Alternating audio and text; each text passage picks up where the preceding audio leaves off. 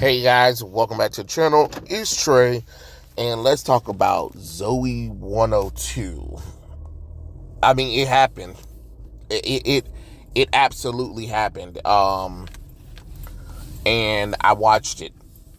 Again, it happened, and I watched it, but holy crap, what the hell happened? Like, I don't know. I just feel like, okay, I understand iCarly revival series was successful. I get it. I do get it. I get it. But the Zoey 102 movie, the problem with the Zoey 102 movie is it had nothing to say about Zoey. And that's the problem. That is the problem when you're bringing back a movie, when you're bringing back characters, and the main character, you don't have anything to say about the main character at all, really. You know what I'm saying? So basically, Zoey is this executive producer, part of this popular reality show. Don't really care what the name of the reality show, Love Recharge, I believe. And she, she's dealing with these contestants.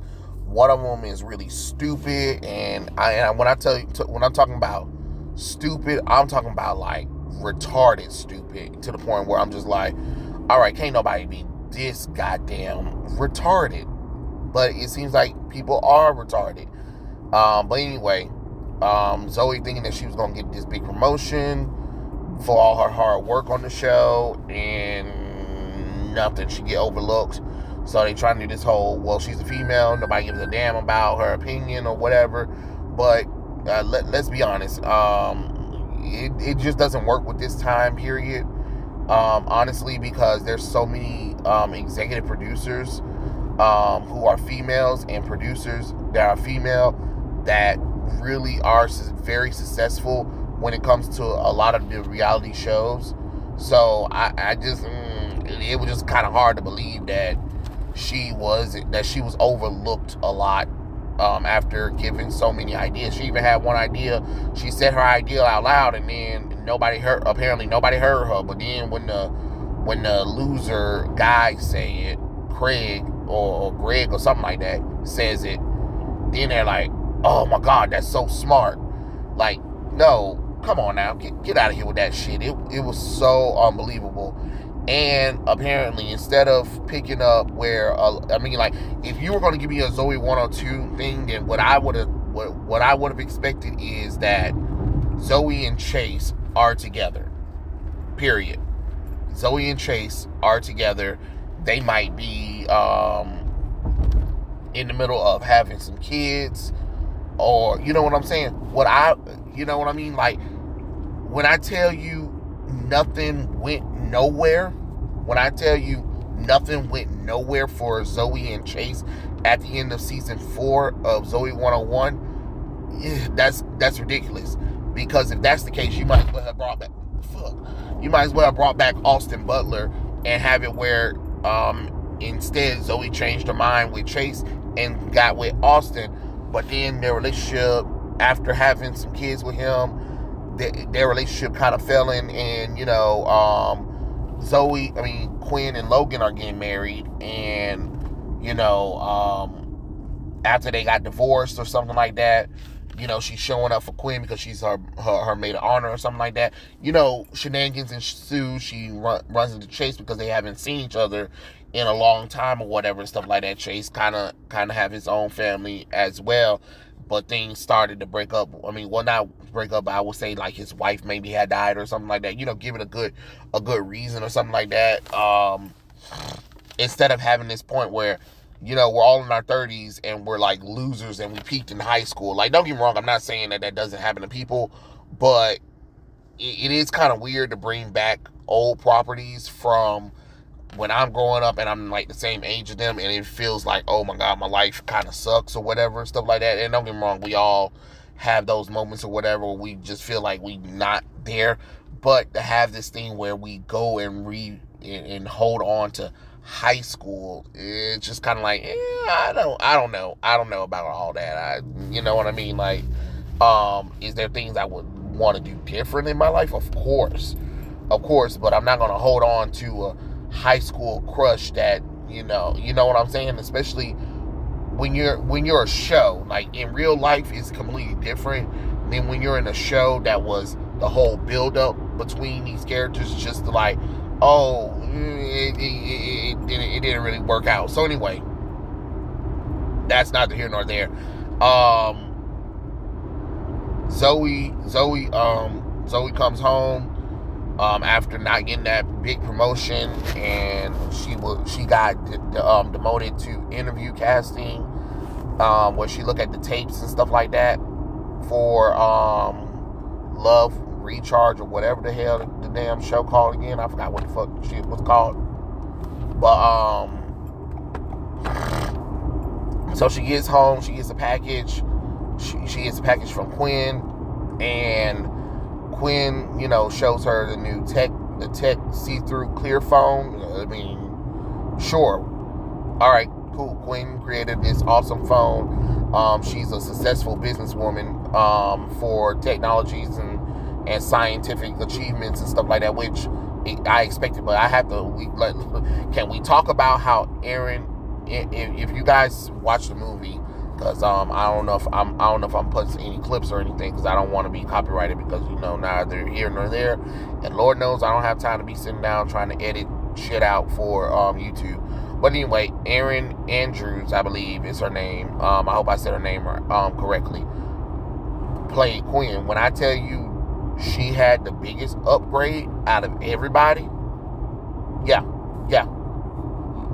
Oh, that little dirty girl that y'all saw in Zoey 101 with the glasses and the whatever. Nope, that's not her. She is drop dead gorgeous. All right. Everybody. I think her, Matthew Underwood. They all, them two, completely like upgraded on everybody else. But everybody that was there, because you had Stacy and you had the guy who played Mark. You had Michael, of course, Chase, Zoey themselves, and they all look like they're tired. That's the problem. If y'all was gonna come back for this revival series, you should have went to the gym for a couple of days. Make yourself at least look. You know what I'm saying? Especially Zoey. Zoey looked like she done went through hell and back. You know what I'm saying? Like, god damn, girl. But anyway, apparently Quinn is telling her, like, hey, here's this new cell phone. It's not even out yet, but at the same time, I want you to, like, be my maid of honor. And we find, and of course, Zoey agreed, because, she was on a date, and that's another thing. She was like, when we get in our 30s, everybody want to get married and all that kind of stuff or whatever. And while she was kind of ranting about that, Quinn sends her the invite of, be her maid of honor, because Logan proposed to Quinn, and Quinn said yes, which is, it's great that at least somebody in the cast, some people in the cast moved the fuck on. You know what I'm saying? Oh, and they do mention Dustin, even though he's not there or whatever. They do mention Dustin, which it is kind of weird that Dustin still, well, not really, but at least they should have had like some kind of scene with Dustin in there, green screen it, where he was, he was with his wife and kids, because they do say that he has a wife and kid, and he's expecting some more babies or something like that. You know what I'm saying? Like, could have called his sister and was like, hey, how's the job thing going? Just to have like a little one scene. And the same thing for like Victoria Justice, even if she didn't be in the movie, I would have wanted them to at least, green screen, give a why, like, she could have, Lola could have been like, she can be a actress or something like that, and that's why she couldn't show up or whatever. Like, she'll be like, send my love and kisses to Quinn and Quinn and Logan, and stuff like that. But I'm out of the country and I am filming a movie or something like that. That would have been a little bit more special. Just to, you know what I'm saying? Because I know she said she couldn't come back or whatever, or time, whatever, something like that. But what I'm saying is at least do the green screen thing, and then that way, even if they don't really see Zoey, you can still have Jamie Lynn Spears' character Zoey, talk to them and have them, you know what I'm saying, have a moment or whatever to explain, stuff or whatever. And then we come to find out that Zoey's a recluse after breaking up with Chase, leaving him in Hawaii, which that made her look even terrible. Like, as a character, I was like, what the fuck? Why would you even do this to Zoey? Like, Zoey was had some moments, but to invite Chase to Hawaii and then leave him because you were nervous that y'all relationship might not work or whatever, it just made absolutely no logical sense. But ever since that thing happened, she kind of been a recluse. She barely shows up around with her friends. And I'm talking about, like, she has not moved on from high school at all. Like, everybody, even though they all her friends, they see each other like frequently or whatever and stuff like that. They hang out, they talk or whatever. They all message each other. They be trying to get her to come, but she just puts all her time and effort into work because, independent woman don't need no man kind of thing or whatever, or she think it's good to throw herself into work because she wants this big promotion or whatever. But it's like, girl, if you got friends that are trying to hang out with you or whatever, you need to make some time. Make time. That's one big lesson to take away from the movie, is make time for your family and friends. Do not let work consume you. And it's coming from somebody who do let work consume a lot of their time, but at the same time, I don't really have to worry about, like, oh my God, my high school friends and college friends or whatever and stuff like that, because, most of them don't really contact me anyway. But I'm just saying, if I had friends that do contact me or whatever, I would try my best to, I'm not saying we gotta see each other every day, but try to keep connected as best as we can, which is something that black folks need to work on, because we are terrible at that. Neither here nor there, but I'm just saying. Anyway, so Zoey decides to check out everybody's profiles and see how life is going. Things are going great from everybody's perspective. Chase is a teacher. Stacy and Mark, they got married.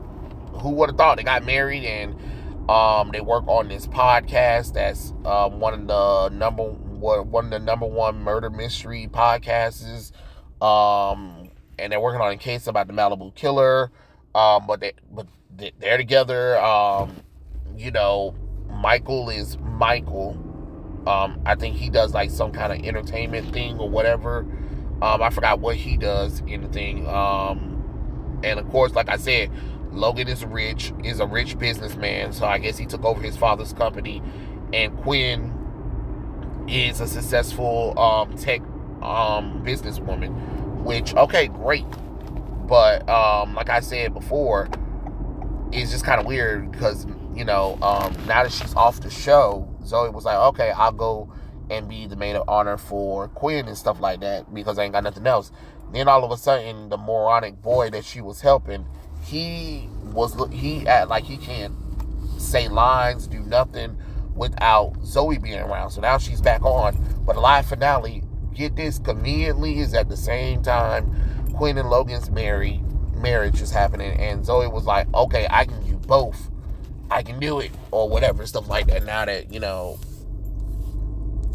Quinn made her the maid of honor, she shows up, which surprises Stacy, because Stacy talked about like how they've been trying to invite Zoey around for a long time, and she still hasn't showed up or anything. So it's just like it's whatever. But to prove that she has moved on from Chase or whatever, and she got a great life. She decides to use her power of authority to look at people's audition tapes, hires a random guy, and gets her to be her boyfriend. That's from Australia, I believe. He's from Australia, and then he's a surgeon or whatever and stuff like that. And you know that kind of nonsense. They get to the wedding. Chase sees Zoey and recreates the whole oh God, are you okay, Chase? You know, that kind of shit. Chase introduced Zoey to his girlfriend, and Zoey introduced him to the boyfriend, and she since she's the maid of honor and also working at the same time, she has to hear what that loser boy done said or whatever. So she rushes back to where he's at because she done got the self-driving electric car or whatever and stuff like that. Who cares? Who really cares? The whole competition is if they want that car or they want each other.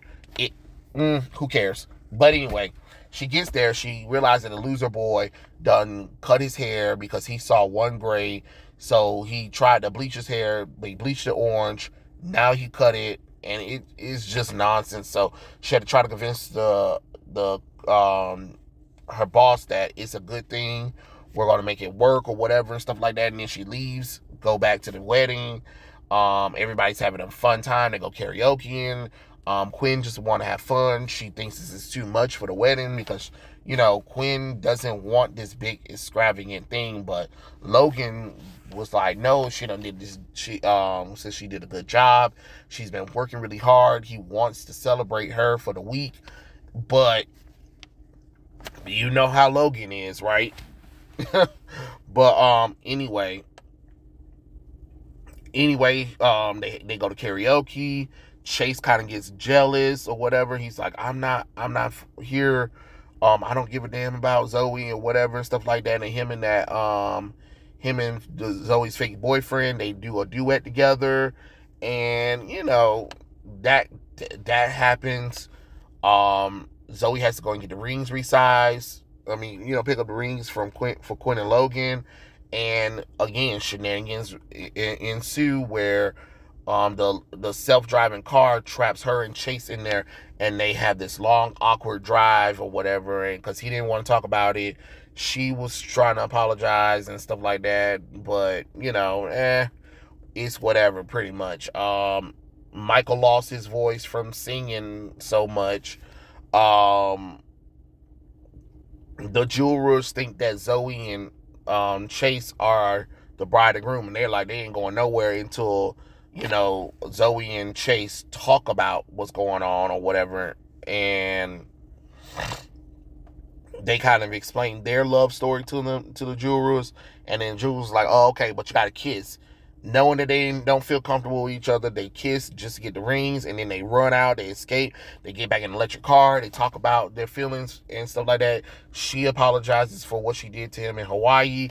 They share a passionate kiss, and everything's going good until the car stops because Zoey, like a stupid idiot, forgot to recharge the damn car because she forgot that the electric car needs charging.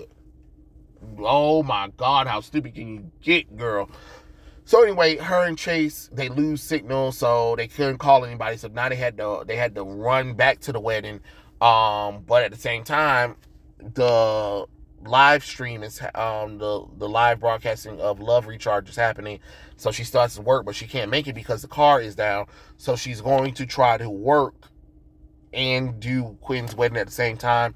Shenanigans ensue because Stacy thinks that Zoey's new boyfriend is the Malibu Killer. They that gets even crazier, and Quinn realized that Zoey's working because Zoey told her, like, the truth is, no, he's not the killer. He's my boyfriend I paid for to try to show you guys that I'm doing great or fine or whatever. Quinn is just over this shit. She's upset that that Zoey would lie to her. She's upset that Logan didn't listen to her about not wanting this big extravagant wedding. She calls off the wedding, and Zoey and Chase feel like it's their fault since they kind of messed up earlier in the day or whatever. And Zoey was like, hey, we gotta get Quinn and Logan back together. And they decided to go to PCA. Oh, by the way, PCA lost accreditation a long time ago because the dean was embezzling money. So yeah, way to ruin that for us as well. They go back to PCA. They fix up PCA because it's been abandoned or whatever. They fix up PCA as a wedding venue, because that was like the best time of their life, high school. You know what I'm saying? Apparently, high school was the peak for most of these motherfuckers. But Logan convinces Quinn to talk to him. He apologizes for everything. He just said he just thought that she, since she means the world to him, he wanted to show her how special it was.